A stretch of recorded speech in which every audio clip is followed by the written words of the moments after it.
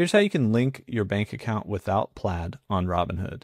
So you're going to go to your account dropdown and then transfers. Inside of transfers, if we scroll down a little bit, we're going to see all of our linked accounts right here. And then we can go add a new account. Now we choose our account type. So we're going to choose bank account, and that's going to pull open this Plaid connector. You don't have to have a Plaid username, login, or put your phone number in. But if you don't want to use Plaid at all, I'm going to say continue as a guest, and then I'm going to exit.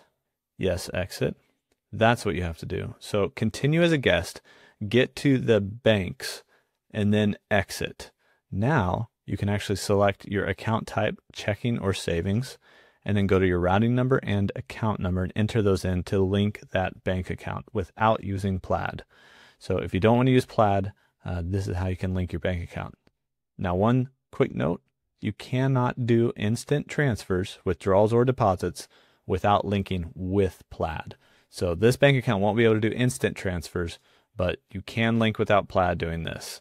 And so if that's what you want, then that is how you can link a bank account without using Plaid on Robinhood.